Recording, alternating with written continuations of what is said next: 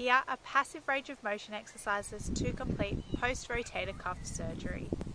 Welcome to Age Fit with Tess. My name is Tess, Physiotherapist. By the end of this video, you are going to know how to complete passive range of motion exercises post-rotator cuff surgery.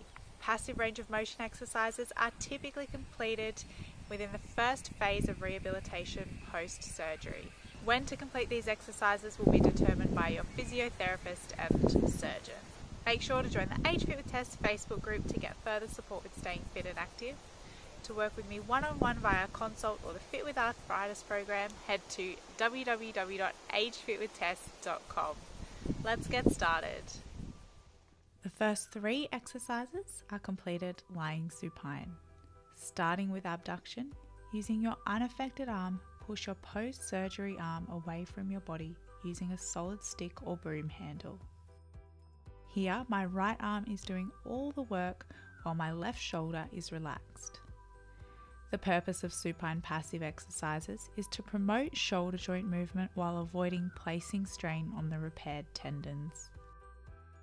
As muscle contraction of our shoulder and upper arm muscles places strain on the corresponding tendons, we are aiming to avoid any muscle contraction or tensing throughout these passive range of motion exercises. Range of motion should be pain-free, however may feel tight toward the end of range due to being immobilized in the sling. Again, these passive range of motion exercises using a stick are typically a progression of the pendulum exercises as seen in the video linked in the cards. The second exercise is flexion.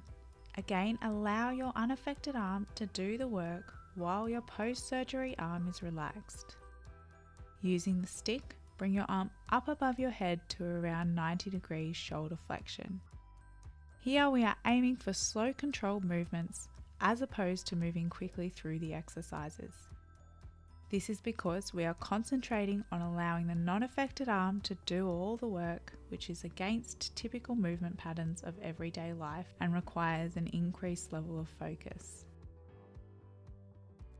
Typically, you would be completing these exercises a few times per day, starting off with lower sets and reps, such as 1 set of 8 reps, and moving toward increased sets and reps over a period of a few weeks, depending on the extent of the repair, tendons involved, and overall range of motion. Again, using your non-affected arm to lift your post-surgery arm up. Pause and lower down. Repeating one last time, lifting your arm up with the stick, pause, and lower back down with the stick. The third exercise is external rotation.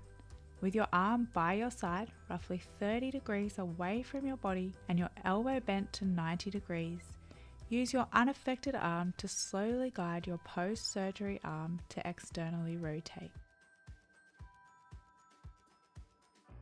From this view, we can see the position of the arm compared to our body, as well as see the movement into external rotation. Use a folded towel under your elbow to allow your elbow and shoulder to be at the same height. Again, your post-surgery arm should be relaxed while your unaffected arm is creating the movement. Again, you will likely feel some stiffness toward your end of range due to being immobilized in the sling.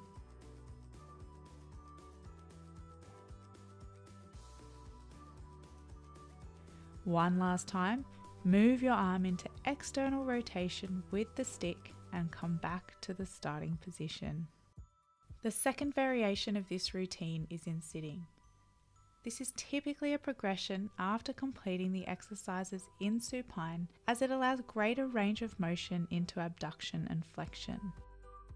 Starting with abduction, use your unaffected arm to push your post-surgery arm up toward the sky. Again, here my right arm is doing the work while my left shoulder is relaxed. The range of motion you achieve during seated abduction will typically be determined by your pre-surgery range of motion, the extent of the tendon repair, and how much range of motion you have regained post-surgery in abduction, flexion, and external rotation so far. Again, we are aiming for controlled movement created by the unaffected arm with the post-surgery shoulder and arm muscles relaxed. Repeating one last time, using the stick to lift your arm up toward the sky and lower down, again using the stick to control the movement. Moving on to seated flexion. Use the stick to bring your post-surgery arm up above your head. Here we are moving toward full shoulder flexion as opposed to 90 degrees, which we were doing in supine lying.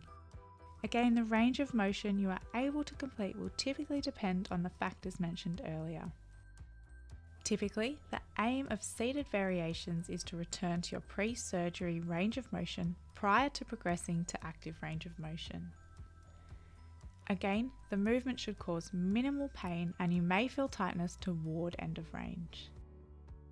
If you are not at this stage yet, make sure to watch the video linked in the cards, pendulum exercises for shoulders. Repeating 2 more times, lift your post-surgery arm with the stick and lower back down.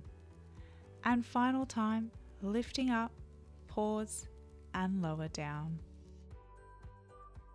Now for seated external rotation. With your arm by your side and elbow bent to 90 degrees, use your unaffected arm to slowly guide your post-surgery arm out away from your body. Again, keeping your shoulder relaxed. If your repair included your biceps tendon, you may not be able to complete this variation yet, as it does involve some active biceps contraction to hold your elbow in flexion. Remember to join the Age Fit with Tess Facebook group to get further support with staying fit and active. To work with me one-on-one via consult or the Fit with Arthritis program, head to www.agefitwithtess.com. Make sure to subscribe and ring the bell for the next video where I'm going to show you additional phase 1 post-rotator cuff surgery exercises. To continue to stay fit and active in the meantime, watch these 2 videos right here. See you next time.